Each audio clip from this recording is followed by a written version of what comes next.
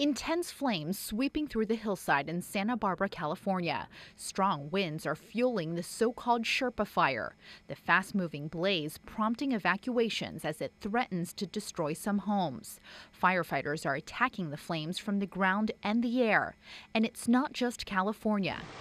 In northern Arizona, a raging wildfire has spread thick clouds of ash over the town of Forestdale. When it first started and the wind was really bad, it was raining ash. Like it was falling out of the sky. Authorities ordered mandatory evacuations as the Cedar Creek fire grew to nearly 3,000 acres. 2 helicopters and a big air tanker flew basically over our house, and because the lakes are right there, and they're dropping. And in New Mexico, a state of emergency has been declared as crews continue to battle the doghead fire. Strong winds and high heat making it difficult to contain the fast-moving blaze.